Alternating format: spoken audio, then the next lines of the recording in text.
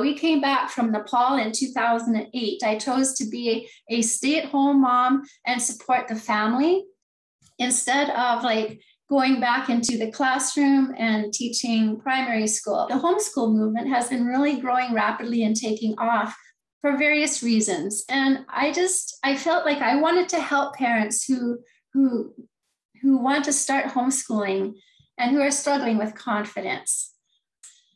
God led me, Shari and I, to meet each other. She was planning a Sight Words Success Challenge in last November. And from there, we saw that we both had like a passion for teaching reading and for partnering with parents. And so, yes, we have partnered together.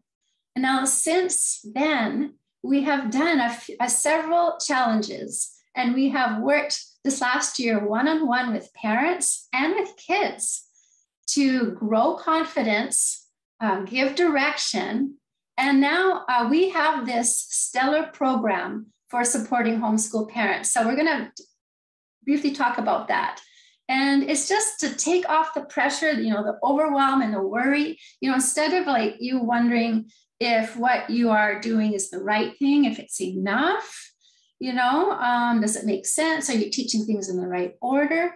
You can actually like just take that burden, that load, and put it in our hands to carry. We will carry that for you. All you have to do is follow along. We will lead you in the right steps that you need to take. And so Shari will talk a little bit more about that now. It's been wonderful being able to work with Rosemary, and this journey has just been incredible for both of us. So I just wanted to tell you just a tad bit about kind of my background and kind of how we came about being where we're at in terms of like our programs and things like that. So I was a classroom teacher, as I said before, and I've been a reading specialist. I was a Title I director in a small school district in Colorado. And then I've also been a reading interventionist. I was in charge of our paraprofessionals when I was the reading specialist in Colorado.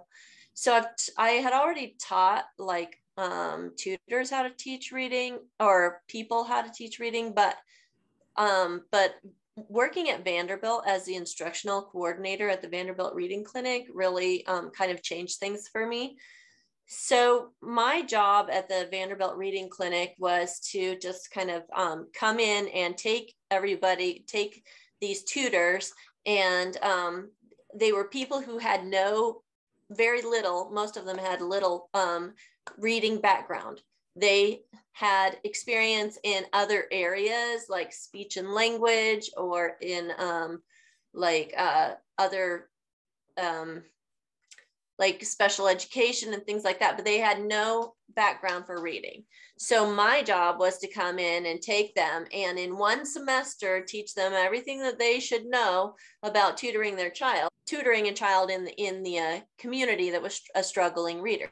So our kids were already starting behind, and so it was this kind of challenging situation, because like on the one hand you want people who can like take these kids and run with them because they're already behind, and on the other hand you have these tutors that you need to train, because they're going to deal with reading once they get into their teaching field. Even if they're speech and language, they're still going to have to deal with reading. And even when they're in special education, they're still going to have to deal with reading. So we had to like figure out how to teach them in the most streamlined, efficient way that was still evidence-based, because of course anybody who knows the Vanderbilt, they've got to have everything top research. It's got to be the best program out there, and still have something that we could train them in like 3 days. Like we only had 3 training sessions, and then they had to be good to go. And then come back in and support them, come in, come out, observe, support, model, all of that stuff. And And so that was what my job was. And so I looked at like 11 different curriculums that are the top research-based curriculums used today.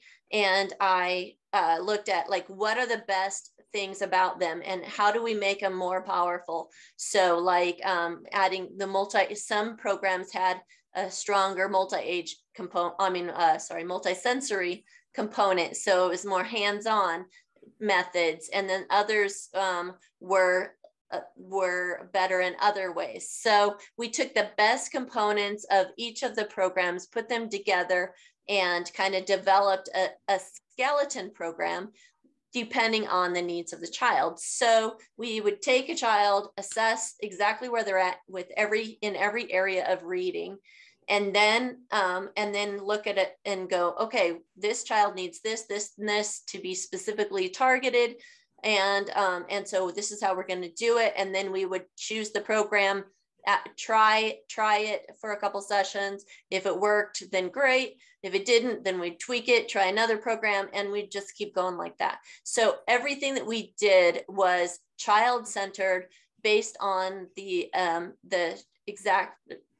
exactly where that child was at that time. And so that's kind of the background for what we're bringing into this. What I realized a few things throughout my career. One is, as a teacher, I could go to workshop after workshop after workshop, and I would walk away from these workshops and be like, oh yes, that's so great. I got all this valuable information. And then I'd go to apply it in the classroom and I didn't have a clue. Like I didn't know what it looked like. I didn't know how to follow the directions, how to apply it. And I certainly didn't know how to do it with my students who I had multi-age students. I had second and third graders, ranging from kids who didn't know their letters to kids who were reading at an 8th grade level, all 31 kids smacked together in the same classroom.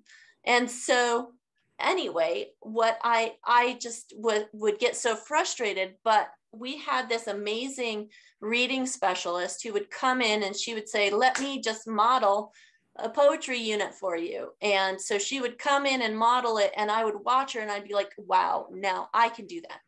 I can handle that. And then she would model like teaching memoirs or teaching the writing process and all of that. And that's when I really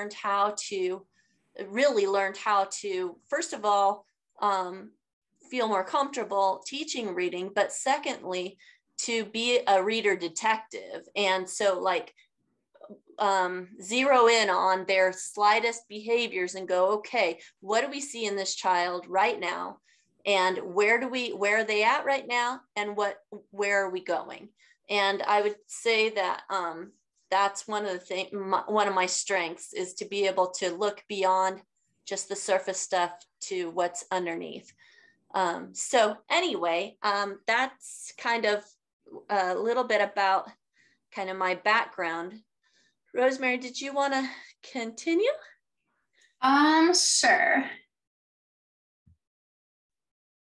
Well, I thought about this awesome illustration that sort of, I guess, reflects what we want to do in our program with the parents. So we've all been out, in parks and gone for walks on trails and so forth. Well, some parks have maps to show you where the trails are and how long. They have a park map, right?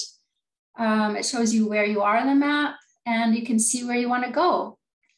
There are some parks where you can also hire a guide to walk with the group, point out the trees and the flowers, interesting facts about the area, the geographical and historical facts about the area. And this makes the walk and the hike, the trail, more interesting, more enjoyable.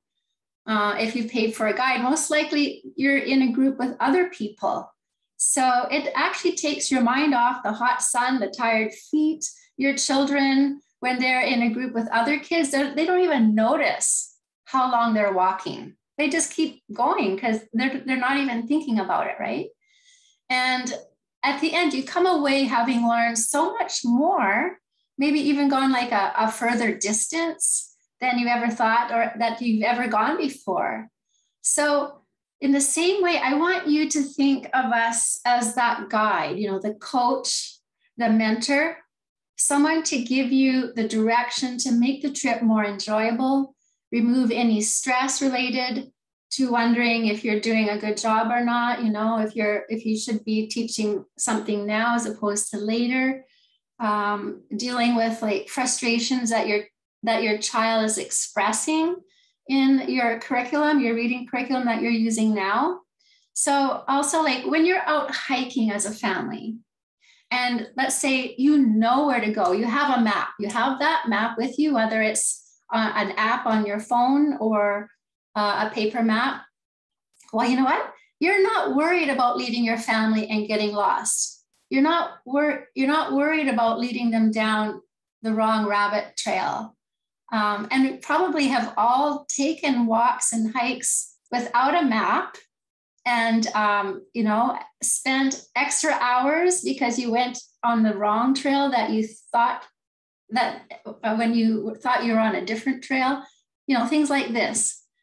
Well, when you have a map, right, you know which trails are the easiest and the shortest to get to the lake or the top of the mountain or the river or wherever, like a special campground that's out in the mountains somewhere, like we have those here in Canada. Anyway, you know how many snacks, how much water each of you should take for your trek. And when the kids get grumpy and tired and whiny and want to know how much further, well, you can tell them confidently, right? You can lead them confidently. You won't be worrying, about, you know, if you're on the wrong trail. You can, instead of focusing on worrying and anxiety and having that at the back of your mind, you can make it fun for your kids. And so that's what we want to offer